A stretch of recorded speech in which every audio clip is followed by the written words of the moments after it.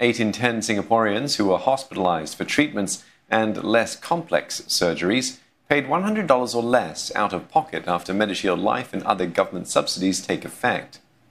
Senior Minister of State for Health, Koh Poh Koon, revealed this in Parliament, as he reiterated that MediShield Life is targeted at helping patients with more costly bills, even as premiums for the scheme are set to go up by about a third next year. It's important to remember my emphasis that this is universal, this is for life, and importantly, no Singaporean will be denied coverage if you cannot pay premiums. We will find means to subsidize, to cover with MediFund or additional premium support if needed. Dr. Koh also responded to questions from MPs on the upcoming premium increase for MediShield Life.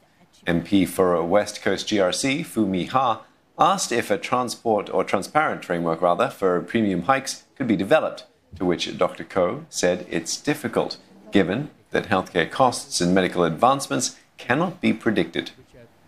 Opposition MPs Leong Mun Wai and Gerald Giam called for more transparency and asked for the actuarial report to be made public to provide clarity on how premiums and payouts are calculated. Dr. Koh said the key information is already published on the Health Ministry's website.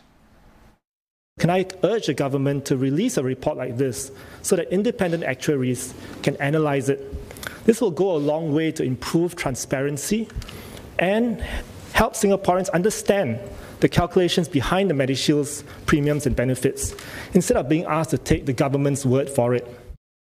The answer should be, don't just take the government's word for it. Take the words of the professionals who are experts in this field. So I would say that MediShield Life premiums are proposed and calculated by external actuaries. That means they are independent of the government. They are a set of actuarial consultants who craft up the series of premiums that they think, based on data and assumptions that they made, that would be fair to charge to the policyholders.